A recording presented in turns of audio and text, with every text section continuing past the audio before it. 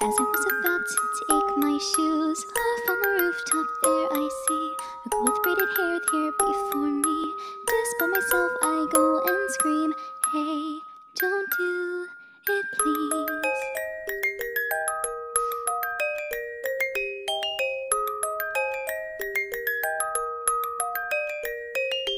Whoa, wait a minute, what did I just say? I couldn't care less either way. To be honest, I was somewhat pissed. This was an opportunity missed. The girl with braided hair told me her woes. You've probably heard it all before. I really thought he might be the one, but then he told me he was done. For God's sakes, please, are you serious? I just can't believe that for some stupid reason you got here before me. Are you upset 'cause you can't have what you wanted? You're lucky that you've never gotten robbed of anything. I'm feeling better, thank you for listening. The girl with braided hair then disappeared. Alright, today's the day, or so I thought. Just as I took both of my shoes off, there was but a girl short as can be. This by myself, I go and scream. The petite girl told me her woes. You've probably heard it all before. Everyone ignores me, everyone lies.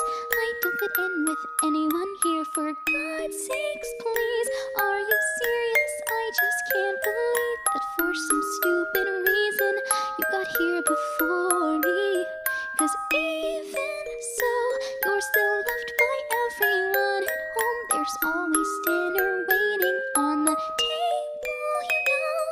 I'm hungry, said the girl, but she shed a tear. The girl, short as can be, then disappeared. And just like that, there was someone every day.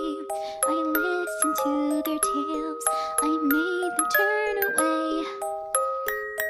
Yet there was no one who would do this for me. No way I could let out all this pain.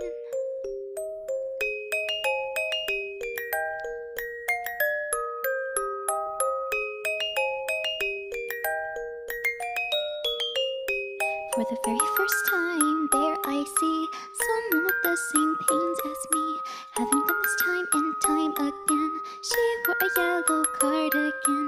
I just want to stop the scars that grow every time that I go home.